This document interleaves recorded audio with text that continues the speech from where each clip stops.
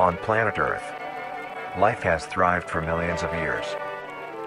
Creatures big and small have found ways to adapt and evolve to flourish in all types of environments. From barren wastes to lush forests, life can be found. Earth has homed these creatures since the dawn of life itself. Only until very recently, things have changed. New life forms have appeared all around the globe and completely changing the balance of nature and what we know about evolution itself. That is why we, at National Living Meat Research, have been studying these new species, trying to help educate everyone about these creatures and their wondrous ways of life. First, what are these new life forms? Since their explosive arrival across the globe in 1931, there has been much debate on what these newcomers are, and where they came from. Are they extraterrestrials coming to invade Earth? Or are they demons who come from hell to purge humanity? From what our scientists have discovered, no. The origins of these creatures are solely to Earth, miraculously out of nowhere. We don't know why or how, but one thing is for certain, Earth is now their home. What these creatures are is mysterious and still not well known today. But here is what we do know. These creatures are comprised mainly of muscle tissue, organs, and bones. They greatly resemble animals with no skin, or store-bought meat. Because of these characteristics, they have been named accordingly as Vita Carnis. The Carnis species consume decaying, organic matter, but their main diet is composed of raw meat, not including their Carnis relatives. The Carnis only appear in places where there is an abundance of crawl, which leads to the first creature of the Carnis species, the crawl.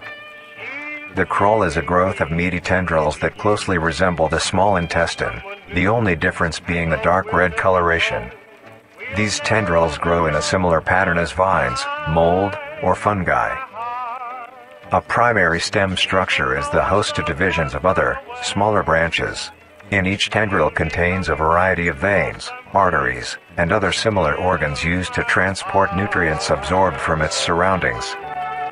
The ends of these tendrils are equipped with organelles used to absorb water and organic matter necessary for growth. The source of these organic materials is mainly found in dirt and soil on surrounding surfaces.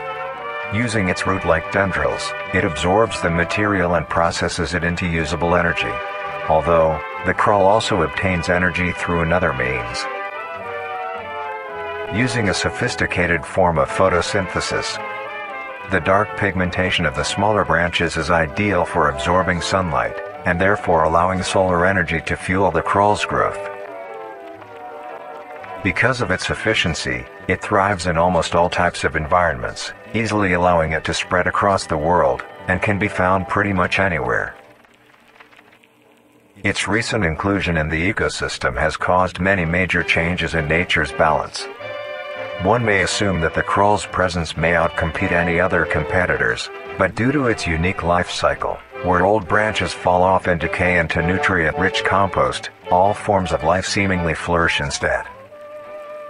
The crawl's abundance grants plenty of nourishment to all animals, from plants feeding on the decayed crawl, herbivores thriving on increased plant population, and carnivores feeding on both the abundant prey, and are able to eat the crawl as well.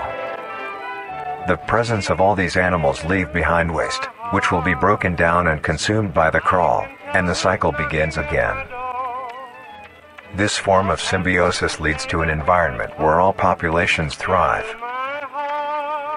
Humanity also uses the crawl to our advantage.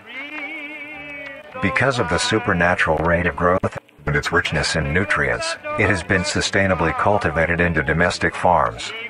The crawl is harvested and processed into fertilizer, which greatly increases crop yield and quality. The crawl may also be used as a food source for humans, and reliably so.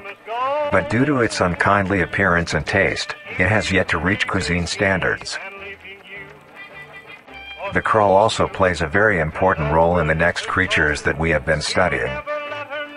Sometimes, in a crawl-populated environment, a node of meat may develop on one of the branches. This node will fall off and grow into a functioning organism, and go to live on as an independent animal. This leads us to the upcoming species that we will be discussing. The first of these creatures are the trimmings.